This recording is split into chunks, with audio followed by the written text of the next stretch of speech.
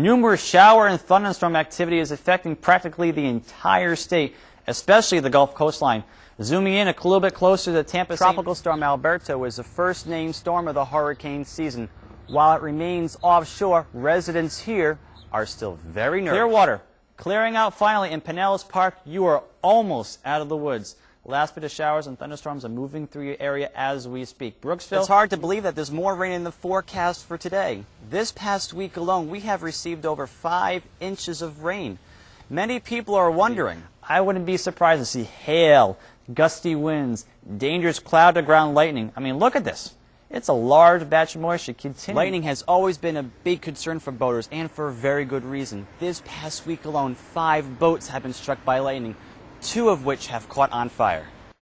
Good evening, everybody. I am meteorologist Stephen Dreyer, and will this rain ever go away?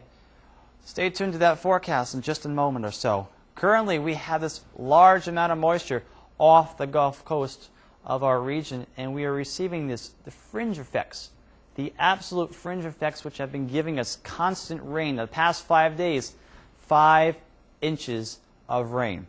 Currently across the region, 81 degrees in downtown, and to the east, 84.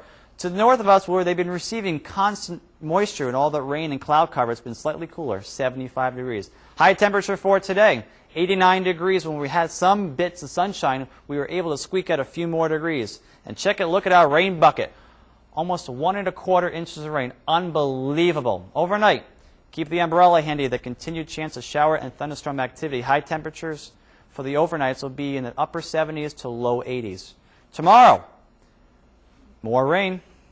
What can I tell you, guys? The chance of showers and thunderstorms continuing. Temperatures a little bit close to average. High temperature in Mayaca City, 90 degrees.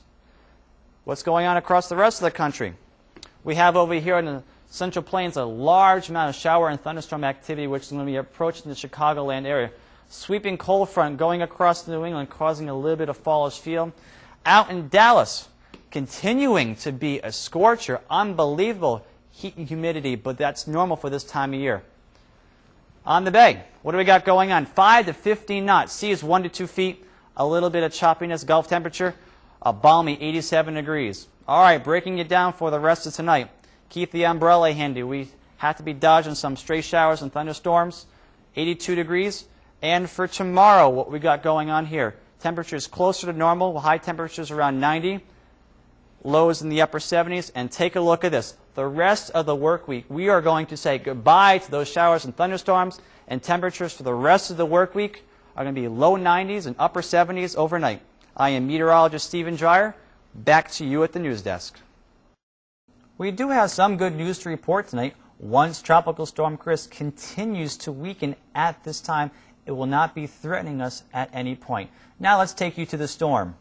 The remnants of Chris are located about 70 miles east-northeast of central Cuba. Shower and thunderstorm activity remains limited, and the system shows no real signs of regeneration. Winds are sustained at 25 miles per hour. The system is forecasted to continue moving westward during the next few days as an area of low pressure, but should not bring any significant weather to anyone. The remnants of Chris will then spread some rain to South Florida, including the Keys.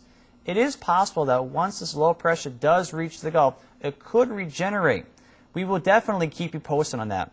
I am meteorologist Stephen Dreyer. Now back to you at the news desk. A tornado rips through a Florida neighborhood this past weekend, damaging 25 homes. Residents spent today picking up the pieces of their lives.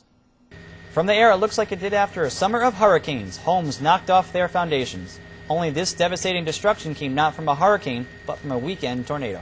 It was wild. It was very fast. It was unbelievable. I've never seen anything like this. 5 people in this northwest Palm Bay community were injured from the tornado. The twister cut a square-mile path of destruction. 25 homes were damaged. Cleanup crews spent today trying to help residents get life back to normal. The twister tore off roofs, pushed out windows, and knocked trees onto cars. While most here were shaken hard by the tornado, many are just thankful to be alive. Thank God. Thank God that we all survived and there was no damage. I mean, there was damage to the houses and everything like that, but thank God there was no damage to life. One unusual twist to this story. When police came upon a house where they thought someone was trapped inside, they found something unusual. No one inside, but 54 marijuana plants growing and enough equipment to keep them alive. Temporary shelters have been provided to those residents who were affected by this weekend's tornado. Many of them have told us that they will begin to rebuild as soon as possible. I am meteorologist Stephen Dreyer. Now back to you at the news desk.